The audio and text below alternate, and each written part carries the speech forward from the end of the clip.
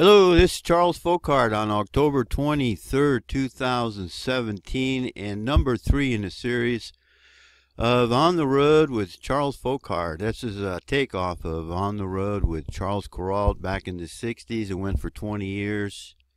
Look it up if you want. I'm here in Pocatello, Idaho. I've been here since last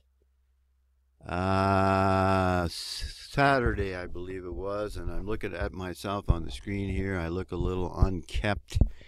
It's been one hell of a week, folks, and we're going to get into that here in a minute. And it's what I call a memory maker. I will never forget this week. Never. This will go with me until I die. But that's what life's all about, folks. It's you have to take a risk in order to get the reward. And I tell you what, it's been one heck of a ride. Anyway, I suggest you watch the other 2 videos in the series here to catch up, get up to speed, get on the same page if you're interested to find out what I'm talking about. Well, we're going to talk about, before we go there, I want to show you where we left off on the last video. Hold on. So this is what I woke up to on Friday morning a week ago, Friday. And as you can tell, it was pretty nippy outside, but hey, I got there in one piece. I got my new tires on, and I was in Idaho on my way to Arizona. So as I mentioned in my last video, I was in just below Rocker, Montana, and I made it down to Idaho Falls right here, and that's the picture you saw with the snow. So I got up, let me think about what morning it was. I got up and left Idaho Falls. Can't really remember, but I think it was either last Friday or Saturday morning. I got up and I left Idaho Falls. Doesn't really matter. But I failed to mention that as I was headed down the road, the exhaust leak, which I thought may have been rocker arms that needed adjustment. I wasn't sure when I was up in Kalispell. I knew I had a issue at the front right side of the engine. Either rocker arms needed adjustment or I had a leak in the exhaust. But I figured if it was the exhaust leak, it wasn't going to be too much of a problem if it didn't get too big, it didn't get worse. And I had to leave because it was getting late, mid-October. And so I left figuring whatever the issue is, I will fix it on the road. So as I was on the road, and I would put my foot on the gas and take it off, I began to realize it wasn't the rockers, it was an exhaust leak. So when I got to when I got to Pocatello, I pulled over and I decided I was going to fix this exhaust leak because it was loud. It got worse on the highway. All those miles, it got worse. And with all the stress and everything, and that noise, if you've ever heard an exhaust leak, you'll know what I mean. So I pull over and I call a shade tree mechanic buddy of mine up in not a buddy, but the guy that I usually use to fix things on my Toyota that I couldn't repair myself. And he never answers the phone. And it was going to be a long shot, but he did answer the phone this time. He was going through a divorce, so I guess he was on the phone a lot because he was moving. So he had his own issues, but I explained the problem. He says, that's probably just an exhaust leak at the front, and you can fix that fairly easy. I removed the 2 bolts, maybe the 2 bolts in the middle holding the exhaust manifold on, pry it apart with a screwdriver, you get the new gasket, you slip it in, you tighten the bolts back up, and you're on the road, good to go. So I'm in the parking lot at Fred Meyer's in Pocatello, Idaho, and there's AutoZone there. So I walk over there and I get a set of gaskets, and I'm going to remove those 2 bolts, and I'm going to do what he says. And that's what I do. I do that, and as I'm pulling out the front bolt, I notice it's stripped. It's cross-threaded. So already we have an issue. So I go back over to AutoZone. I buy it. No, I went to the hardware store up the road on my bike. I bought a tap. I did a new tap.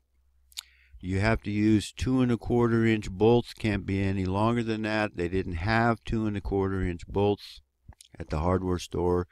So I added a nut, a 1/4 inch nut to the bolt. I put the new bolt in. I put everything together. I thought it held. I'm good. But I noticed when I pulled the thread out, the front bolt out, that it was leaking antifreeze. So that front bolt goes through into the water jacket. And man, when I saw that leak, now I put the new bolt in and started the engine up, thinking I'm good, I can get back on the road and head out. It's leaking antifreeze. And after what happened in Idaho Falls with the tires, I'm at my wit's end. And I'm standing there in the parking lot, and I must have looked like I was in trouble, because some guy comes up and he says, "It looks like you need some help," because my hood was up and I'm out there with my truck. I'm working on the vehicle with my tools, and he says, "I'm a certified mechanic. Can I help you?" So we talk a little bit, and he says, "Oh no, that's common. That front bolt and the rear bolt both go into the water jacket." He told me what I had to do, and I went and did that. He says, "You get a stud, and these studs expand when they heat up, and it blocks that antifreeze from coming through." So I go back to the auto parts. That particular AutoZone didn't have it. I had to find another, if I remember right, I had to find another. Oh, I went across the street to Advanced Auto Parts, and they happened to have that stud. So I went back to the vehicle, take that bolt out, clean it up again with the tap, and put the new stud in, tighten it up, add more antifreeze, another $10, because you can't afford to have your car without enough antifreeze in when you're down here in Idaho. It was cold, and so I got the engine going again, and guess what? Still leaking.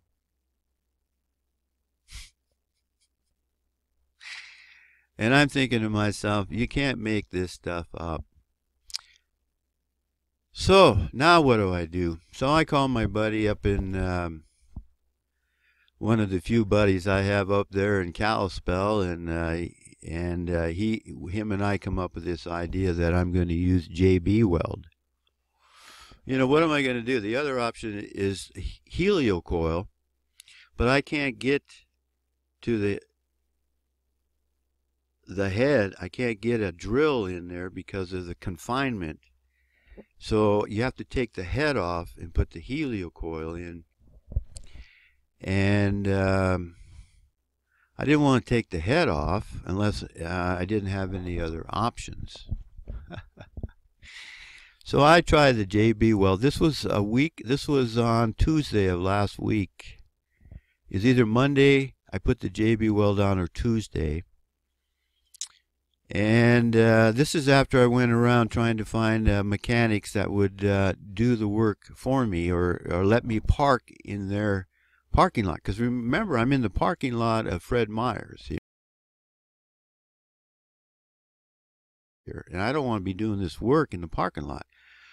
So I went around and I tried to find somebody that would let me park in their parking lot and then do this work in their parking lot, because I have to sleep there overnight. But nobody would let me park in their parking lot. So much for people helping you when you're in need. So if you think you're going to get on the road and you're going to find somebody that's going to help you, think again.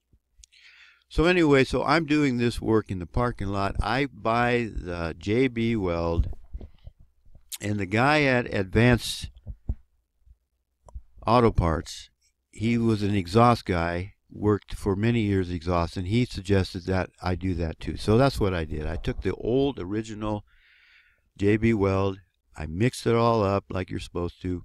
My acquaintance up in Kalispell said, put it in a straw. Put the JB Weld in a straw, and then so I found a 1/4 inch rod big enough to go into the straw. Push the JB Weld, don't go too far because it'll go too far into the manifold and go into the water jacket and you'll lose it. So I pushed the JB Weld into the 1/2 inch that you have there where the thread connects and holds the manifold on. Then I put that same kind of stud in there and let it sit.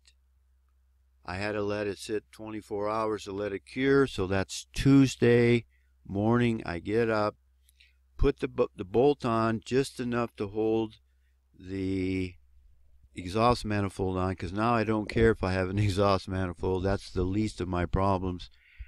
And I start the engine up again, and guess what? It's still leaking antifreeze out of the front bolt hole. So now I'm stuck. I already know that the mechanics don't want to help me because they don't want to work inside of a confined space like that.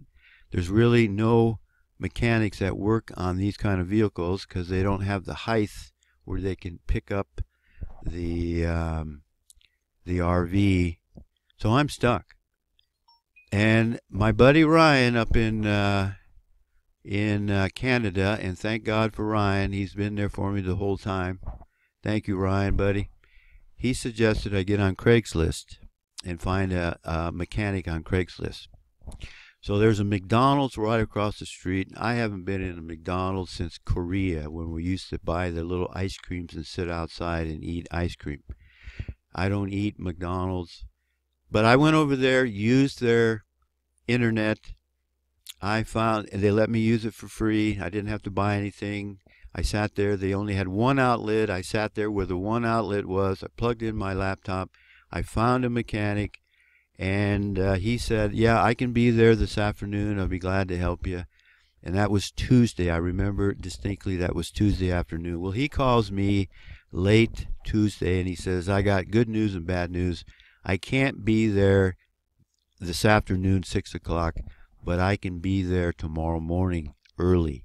And I said, okay. He says, what time you get up? I said, I get up at 6. He says, yeah, I'm an early riser too.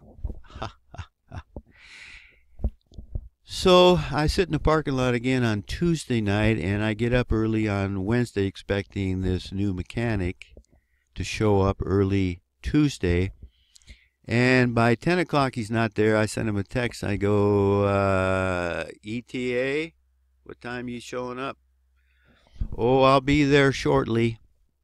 Anyway, long story short is he finally got there after 12 o'clock, I think it was. And so we look at what I'm doing. We fill up my RV, my Chevy 350, with water. And we're headed towards his house. And then when we put the water in, I check the leak, and it's not leaking anymore. So it's not leaking. But I know JB Weld's probably not going to help. There's no way that I'm going to drive down through Utah and Nevada and Arizona with with a known problem that could blow out at any time and overheat my engine, and now I got a huge problem. New engine needed. So we get to his house on Wednesday afternoon. Let me try to remember the date. Well, that would have been a week from the 11th, so that would have been the 18th of October. We get to his house. We park on Wednesday, October 18th.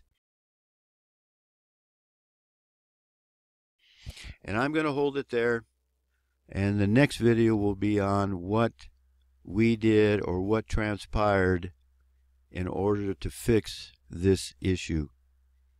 I want to thank you for watching, thank you for subscribing, thank you for supporting this channel, and may the grace of God, our Father Yahweh, who created the level plain earth, covered with the firmament, waters above, waters below. That's why there's blue sky.